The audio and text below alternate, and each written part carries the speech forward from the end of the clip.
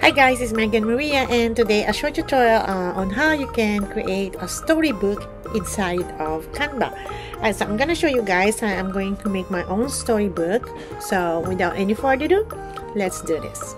Alright, so now we are here in Canva and we're going to create a storybook. Okay, to do that, let's go here on more and type here a story.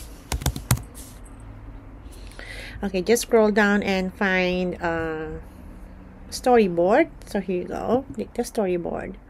So that's the size of the story that we're going to create, and you will see here there are a lot of templates here that you can use. It depends on your story, and then you can choose with these guys and play around with it.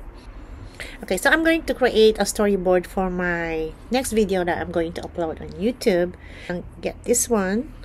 There you go. So you can change the title, and then you can change the font for these guys then by just clicking over here.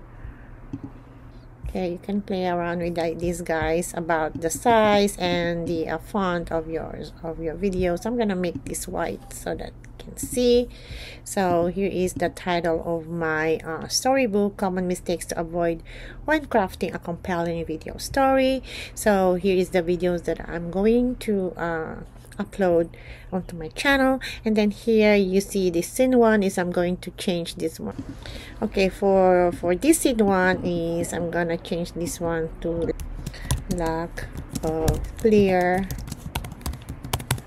purpose, and then you can just change this one too. Okay, and then just paste it here. What is your story all about? And then you can find the elements here on the left side about the lack of clear purpose. So you can just type this one and say lack of clear purpose. Okay, go find the photos, and then you can choose any of these elements here to put in here. So scroll down, guys. Okay, so let's say this one. Okay, you can choose this one for the scene one. Alright, so the next is the scene number 2. I'm going to delete this one, and then I'm going to just delete the image, and then I'm going to elements again and type here ignoring the audience. Okay, go to photos, image, then choose the image that you want.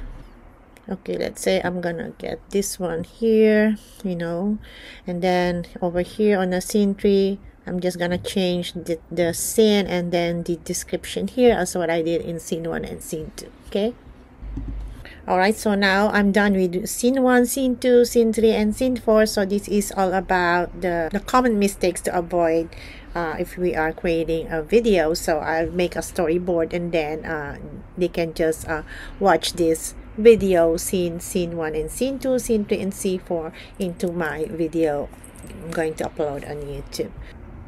Alright, so now you can also customize the background. You can change the background color just like that, guys. So it's all up to you guys. Just play with this. Alright, there you go. So you can also use this if you want to create a flyers or a brochure, or whatever you want for your story. If you want to embed or link any videos of this into your social media, so like for example, if you're going to post this into social media like other platform like Instagram, Facebook, TikTok, things like that, just to show you guys, for example, you want to link any video that you have on your channel. So first go to your channel. So let's say this one. Okay, so I'm gonna click this one, and I'm just gonna get the link. Okay, just copy the link, and then you go back to Canva, and then over here, okay, you're gonna click the link. Okay, click the link, and then here you paste the link that you got on your channel, and then done. So now you will see here in this scene there is a link connected into this. So when they click this one, it will goes into the video which is that video you are created on that scene. All right, so that's how you can also create a link for each scene of your video inside of your storybook. You can link your link, or you just leave it like that. You just post it like a poster or things like that, or just like an ads for your products or things like that. But if you want your viewers to go more in depth of your products or whatever you are creating on your inside of your storybook, then you can go ahead, click the link so that they can see the videos and whatever you want your viewers to learn more in your story inside of your storybook. Okay, so yeah, that's a short tutorial for today, guys. That's how you can create your own storybook inside of Canva. All right, so if you have any questions, just let me know down in the comments.